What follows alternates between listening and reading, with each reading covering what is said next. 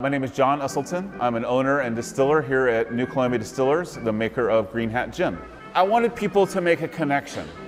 Not everybody who buys a bottle of this or sees a bottle of this is going to go to the website, and I really wanted them to be able to at least understand why it's called Green Hat. That was the reason behind having this, one of the reasons behind having this story on the side. The man in the green hat is George Cassiday. He was the chief bootlegger to Congress during Prohibition.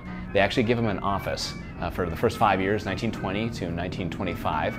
He works out of the Cannon House office building, and then in 1925 he got arrested and had a very, very brief jail sentence, and then shifted over to the Senate side, and he worked for 5 years out of the Russell Senate office building.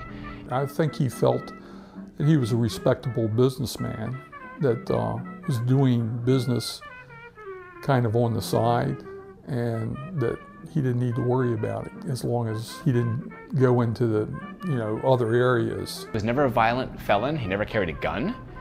He never had reason to, right? So he was, in essence, a great example of civil disobedience, and also someone who was simply supplying the market for what the market wanted, including the congressman. I believe they arrested him out in the parking lot.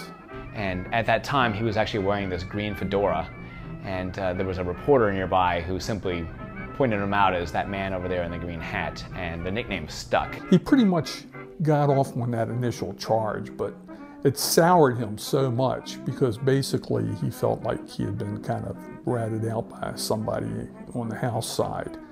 And so he went over to the Senate, who knew him very well, and they provided him with an office.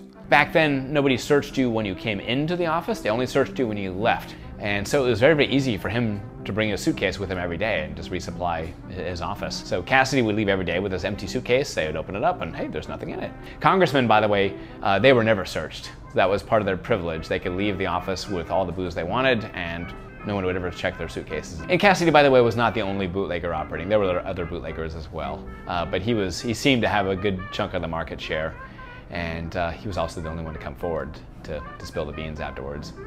When Cassiday was arrested for the second time in February 1930, he essentially reached a plea agreement with the judge, whereby he agreed not to bootleg anymore, and he was good to his word on that. And in October 1930, he published 5 front-page articles in the Washington Post. It was called the Man in the Green Hat series. And basically, he outlined all the details of his operation. Then people saw how hypocritical it was for Congress to participate in the consumption of alcohol while at the same time standing on the House floor or the Senate floor, denouncing its use and making it illegal for anyone else to drink it. With this, people were just absolutely done with the dry cause at that point. And so when the election happened, then just a week later, Congress shifted from being this ostensibly dry Republican majority to becoming an openly wet Democratic majority.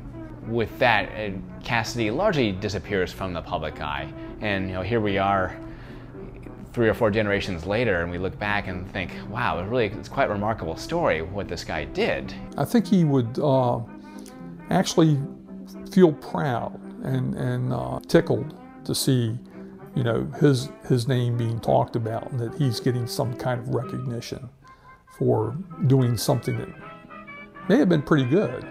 If he had even the smallest little bit in getting Prohibition repealed, then, I'm very proud of that. I think it's great that we can tell his story. We really like the name, because, we looked at a lot of things, and I don't think distilleries after us will be able to get as good a story as we came up with. I'm trying to figure out what we're going to name our next product. Luckily, it's going to be whiskey, and it won't come out for 3 to 5 years, so we've got a little time, but it's going to be hard.